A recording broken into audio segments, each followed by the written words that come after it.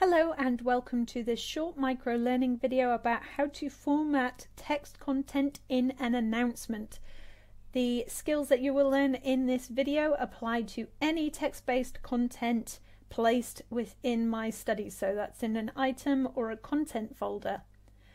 Right, so in order to do all the things that we're going to do in this tutorial, you do need to make sure that you have the three dots button pressed so that you can see all three rows of formatting tools in the text editor. I have pasted in some content ready to go about a watch party session which I'm going to run with my students, and I pasted this in safely using the source code button, which ripped out the sort of word formatting that might cause a problem for students viewing this content.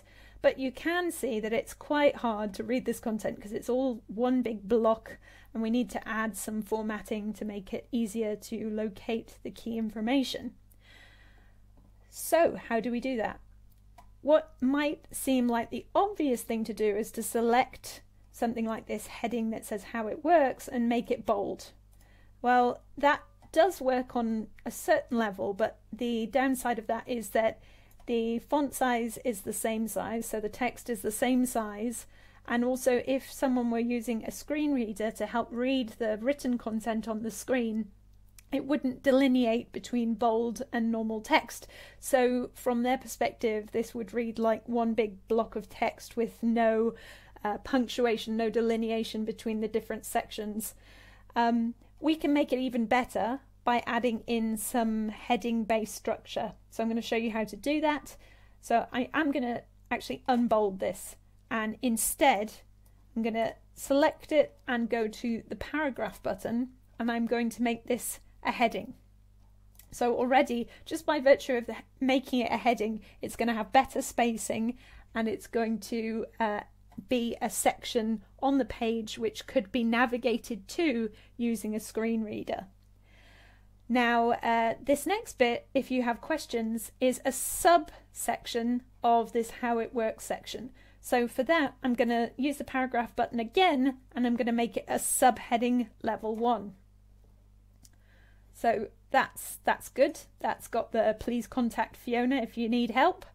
The next section is the schedule for the watch party. So what I want to do is that again is a subsection of how it works.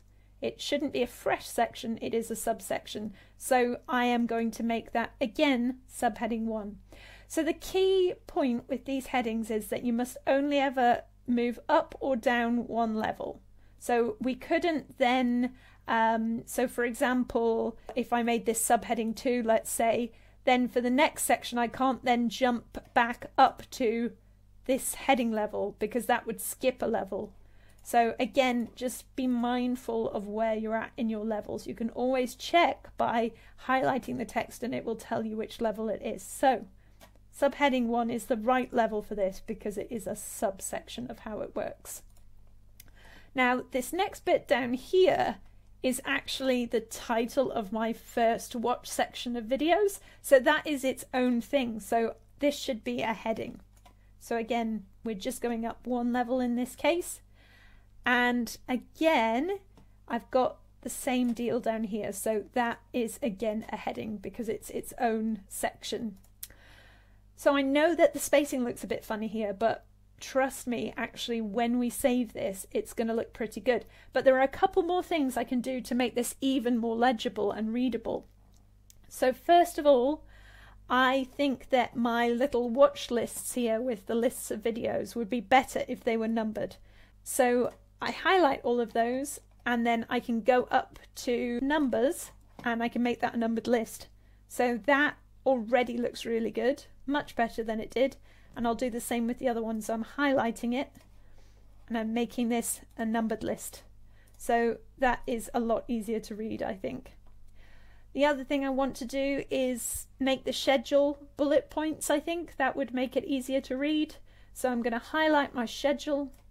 I'm going to go up to the options, and actually instead of circular bullet points, I think I'd quite like square ones. So I'm going to pick the square option, which is under the arrow on the right. And I think one more thing I could do is make the times bold. So I can highlight the time and press the B option up here to make that bold. Or if I were on a Mac, I could press Command B, or on a PC as I am, it's Control B to quickly make things bold. So you just select the text, press Control B. I'm going to select the text here, press Control B. So that is already much easier to read, I think. So let's go ahead and submit this. I'm not going to send it as an email announcement just yet. I just want to check it's okay. Yeah, that looks really, really good. Really clear and much easier to read.